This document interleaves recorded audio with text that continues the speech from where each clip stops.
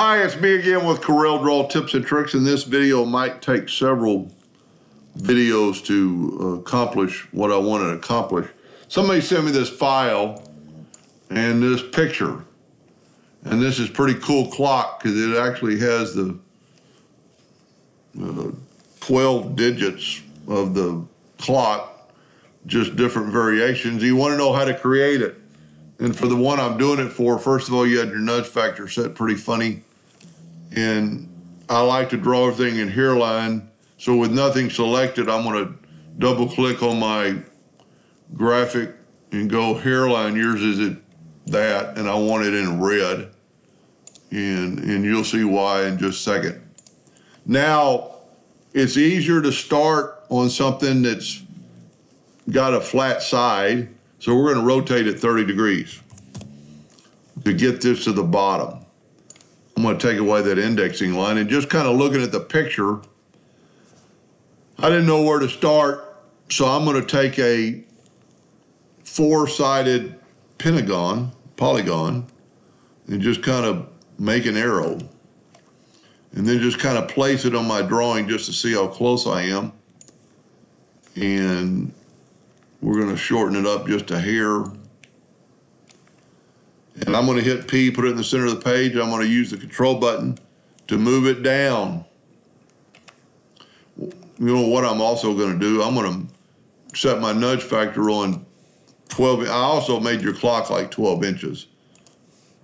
I'm gonna move that out of the way for a second. I'm gonna put this in the center of the page because I only want half that line. So I'm gonna take an indexing line and bring it in and hit P. Then I'm gonna delete with the virtual segment delete key one side of that. Now I can move this back and then move this down because I only want one side of this drawing. We can put another straight bar in the middle. Now I'm going to change my nudge distance, and that's where I found out your nudge distance was wrong, to like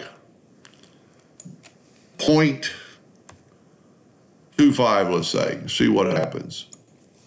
Control D and move it over. That might work.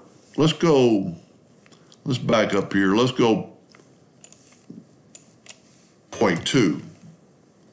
And let's nudge that over. Make one more. Now in the picture, the bottom ones are coming to a point and the top ones are staggered. So we've got them kind of staggered up top. And I don't think your drawing is, this is a little bigger than the drawing. So if you want this exact replica, because you've got to leave some room for the wood to be cut out. So now we're going to take the shape tool and we're going to bring, first of all, get rid of that node. Get rid of the center nodes. And now we're going to bring this to there. We're going to bring this, trying to grab it.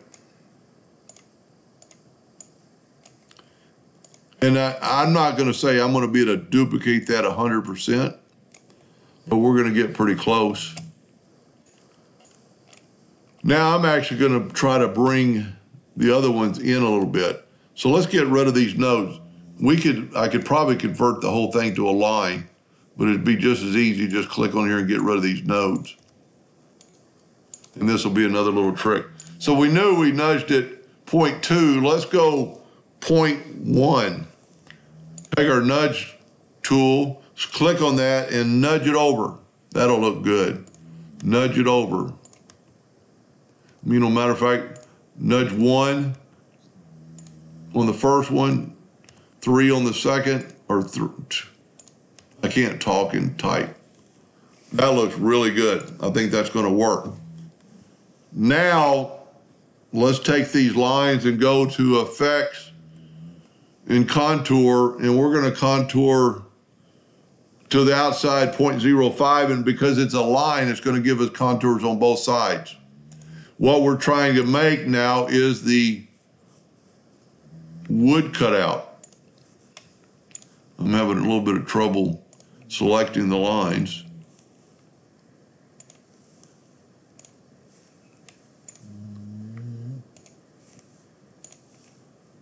One more.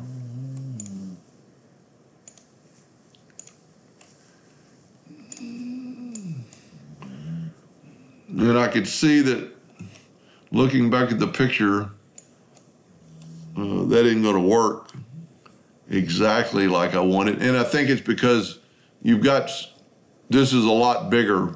So when you make it for yourself, maybe reduce that. Because in a clock, you need just about a couple inches. Let's see what size we have here. See, there's 3 inches. You could make that 2 inches and still have a clock part in there. But we're not going to worry about it right now. And also, we're going to select everything and break it all apart. Now I'm going to delete those center lines. What I'm doing is making the pieces of wood to cut out. Okay. Now let's group this together, Control G. Let's mirror it, and I've changed my object origin to the right-hand side. Whoop. I did group it together. There we go. I didn't make a duplicate of it. Control D. Let me go back. Okay, Control D. Now, so that's what we got, and it worked out pretty well. For some reason, it's not in the center. So what I'm going to do is group that together, Control G, and hit P and put it in the center of the page, and then using the control button to bring it down.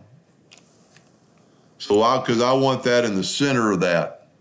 Now, don't worry about anything right now. We've got it grouped together, Control D, and make a duplicate, and that's where I found out your duplicate was off. Move that rotation to the center and rotate it 60 degrees. Control D, Control D, Control D, Control D. Now take all this and weld it. Voila, we're halfway there. Use the Smart Fill tool to see what it's going to look like. That looks pretty good.